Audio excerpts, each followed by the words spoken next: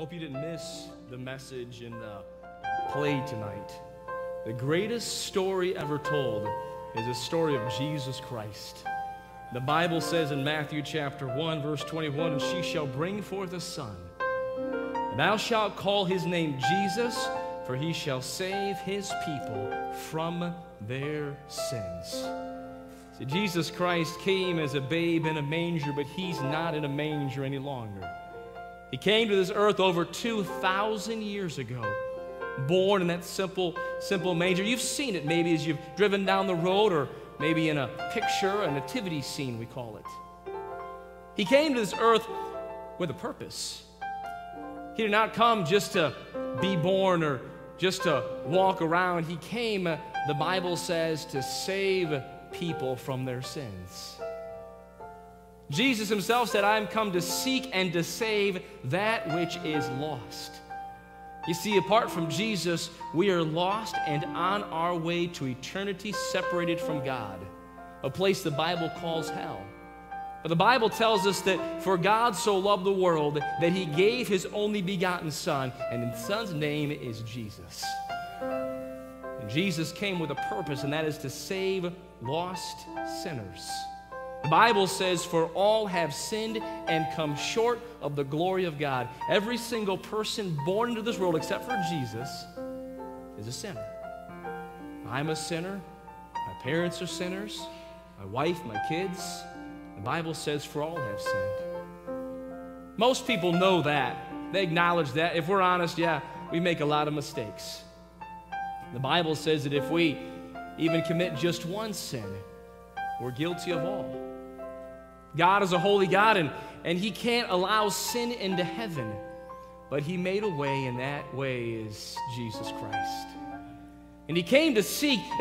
One time Jesus tells a story about a man who had all these sheep locked up, and one was outside the fold. And in the story that Jesus told, this man went and looked for it until he found it. And Jesus was explaining that that's why he came, that if one person's not saved, that Jesus loves that person so much to go after them and show them the way of salvation. I read a story once about a young boy who lost a contact lens while playing basketball outside. He was a teenager and looked for it for a little while and came inside and told his mom, "Mom, I can't find my contact." Well, she would have none of that as the story went. And she went outside in just a few moments, found the contact outside and brought it back in. And a teenager, like a child, is apt to say, "Mom, I looked really hard. How'd you find it?" And she reportedly responded, "Well, son, you were looking for a piece of plastic, and I was looking for $150. See, when Jesus came to seek and to save that which was lost, he deems you and me to be valuable.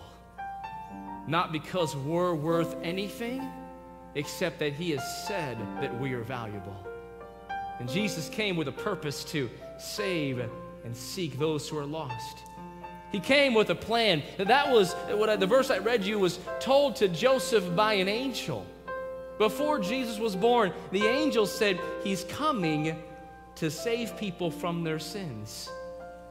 But it was way before that. The Bible says that Jesus died on the cross, the lamb that was slain before the foundation of the world. See, God always had a plan for us. The plan was that Jesus would be born, that he would live a sinless life, and while he was on earth, he did many miracles to show his power, but then he died on the cross. You'll notice behind me in our center stage, there's a picture, or there's a cross back there. But unlike a lot of churches, there was no one on that cross. Because while Jesus did die on the cross, and he died on the cross to pay for your sin and for my sin, because he never sinned, he did not have to pay for his own sin. He could pay for someone else's sin. And because he is the Son of God, he could pay for everybody's sin. And he did die on the cross, but he didn't stay on the cross. They buried him. And 3 days later, he rose from the grave, showing power over sin and death and Satan. And the purpose of Jesus was to seek and to save. The plan was to be born, to die, and rise again. But he makes a path that someone can come to know him. The Bible says, for the wages of sin is death.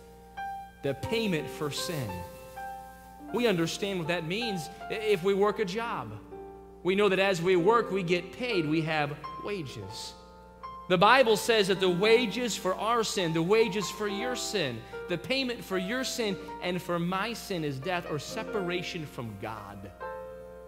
Now, some people like to put different things in that verse. They like to say, well, you can pay for your sin and go to heaven if you're really good. And I hope you're really good. You ought to be good rather than bad. But the Bible doesn't say the payment for sin, the wages for sin is to be really good. It says death. Other people say, well, if you join this particular church, then you can go to heaven. You can pay for your sin. And I hope you join a good church. If you need one, I know of one. But joining a church won't pay for your sin. The Bible doesn't say for the wages of sin, the payment of sin is joining a church. And others say, well, if you get baptized, and we believe in baptism here at First Baptist Church. But again, the Bible doesn't say for the wages, the payment of sin is to be baptized. The Bible says for the wages of sin is death. Like I already said, Jesus Christ died on the cross. But God commended, He showed His love toward us in that while we were yet sinners, Christ died for us. The Bible says for the wages of sin is death, but. And I love that little word but. Because that means the verse isn't over yet. That means that's not all there is to it. The wages of sin is death, but the gift of God is eternal life through Jesus Christ our Lord. And God has a gift for you, like He had a gift for me. And that gift is eternal life, life in heaven, through Jesus Christ. Boy, we definitely understand gifts around Christmas time. It is more blessed to give than to receive, but it's not too bad to receive. But just imagine, in a few days we'll celebrate Christmas, and I have my 3 children sitting up here, and got some gifts for them. Just imagine that as we wake up Christmas morning, they see the gifts. And just look at them. I'd say, okay, let's open them, kids. Well, no, Dad, we don't want to open them. We just want to look at them. No, kids. Well, let's dig into these gifts. No, Dad, we're okay just to know that you got us some gifts. Said no kid ever. Yet many people know about Jesus Christ. And they may even know why He came. They may even know how He died on the cross and that He was buried and rose again. They've heard that. They know it, but they've never received the gift. You say, well, Pastor, how do you receive the gift from God? How do I get this gift of eternal life? I'm glad you asked. The Bible says, for whosoever shall call upon the name of the Lord shall be saved. Whosoever means you and you and you and me. And if someone believes that Jesus Christ came to earth and lived a sinless life and died on the cross and rose again, and they trust in Jesus, believe on Jesus for salvation, the Bible says they receive the gift of God. I was 6 years old, sitting in a Sunday school or junior church class in Pensacola, Florida. But I remember trusting Jesus Christ as my Savior. I don't remember exactly what I said, but I know that day that I prayed and I asked Jesus to forgive me from my sin, and I trusted in Jesus Christ. And you know what happened in Pensacola, Florida to a 6-year-old boy that day? He got saved. I accepted the gift of Jesus Christ. And that day, I had a home in heaven guaranteed to me. You ask, well, Pastor, can children understand that? You better believe it. Can middle-aged people understand it? You better believe it. Can even the senior saints, the seniors in this place, can they? Absolutely. The Bible says, for whosoever, you can even put your name there. For if JD calls upon the name of the Lord, he shall be saved. My friend, tonight, I'm glad you're here. Hope you enjoyed the music and the actors and actresses. I thought they did a tremendous job. I enjoyed all of it, but I hope you don't miss the reason that Jesus came. A lot of people this season, I'm afraid, will miss it. They'll enjoy the Christmas music, they'll enjoy the lights, they'll enjoy the gift giving, but they'll miss the reason, and that's Jesus Christ. Heads bowed and eyes closed. If you'd pray with me tonight, I'm so thankful you're here. But my friend, if you've never trusted Jesus Christ as your Savior, I would encourage you, implore you, and beg you to trust Him tonight. I tried to explain the gospel as clearly and succinctly as I could. The fact that Jesus Christ came to earth, born of a virgin, that He lived a sinless life, that He died on the cross, He was buried and rose again, and if you ask Him to save you, He will.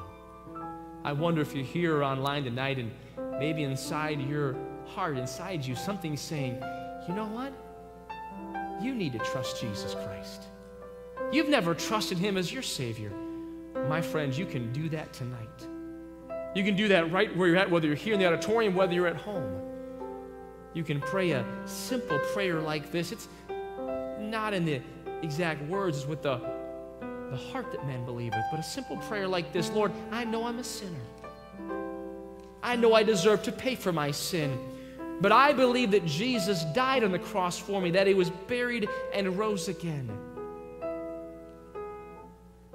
I ask Him to save me, and I trust in Jesus and Jesus alone. I wonder tonight if you're here with your heads bowed and eyes closed. I'm the only one looking around right now. Or maybe you're at home. I wonder if you could pray that and mean that from your heart. You know that if you pray that, the Lord will hear you. Wouldn't you pray it right now? Lord, I know I'm a sinner. Tell Him, He'll hear you. I know I deserve to pay for my sin. Tell Him. But I believe that Jesus came to earth and lived a sinless life and died on the cross to pay for my sins and rose again. You can speak right to the Lord. I trust in Jesus to forgive my sin and Him alone. I wonder tonight, my friend, if you prayed that and if you meant that. I wonder if you'd be willing to let me know. You say, Pastor, I just prayed that and I meant that. I've never asked Jesus to forgive me of my sins before, but I did that just now. I'd love to rejoice with you. Would you do me a favor? I'm looking around, no one else is. Would you just slip your hand up real quick and I'll see it and acknowledge it. I'll draw no attention to you. I'll just be glad to rejoice with you. Say, Pastor, I just prayed that and I meant that. Amen, I see that. Who else? Who else? I just prayed that and I meant that. Amen, I see that. Who else? Amen, I see that. Who else? I just prayed that. Amen, I see that. Who else? Amen, I see that. Who else? Amen, I see that. Who else? Amen, I see that. Who else? Pastor, I just prayed that and I meant that.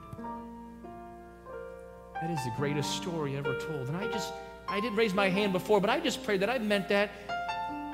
Who else? Delay just a moment. Who else? I just prayed that and meant that. Lord, I thank you so much for the gift of your Son, Jesus Christ. Lord, thank you that you bring salvation to all men. Lord, we don't want to miss why you came to earth. Or not at Christmas time. Lord, thank you. Lord, thank you for those who acknowledged with an uplifted hand that they prayed and trusted you as their Savior. Lord, would you bless them? Lord, would you keep them? Lord, we sure love you. Thank you for working tonight. Thank you for all the people that are part in this. Lord, thank you for loving us. In Jesus' name, amen.